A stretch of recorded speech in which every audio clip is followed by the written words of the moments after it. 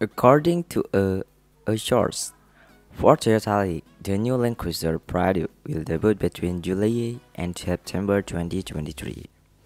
Toyota has yet to confirm plan, but an unconfirmed claim suggests the Prado will be split with a hybrid version of the current model, 2.8-liter turbo diesel engine and a 2.4 or 2.5-liter four-cylinder petrol engine with hybrid technology.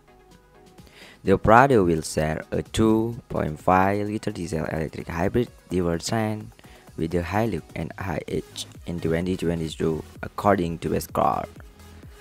Bescar reported earlier this month that the Prado will adopt the Land Cruiser 300 series 3.3-liter turbo diesel V6 engine has a reaction against the upcoming Forever V6 or China GWM tank 1500.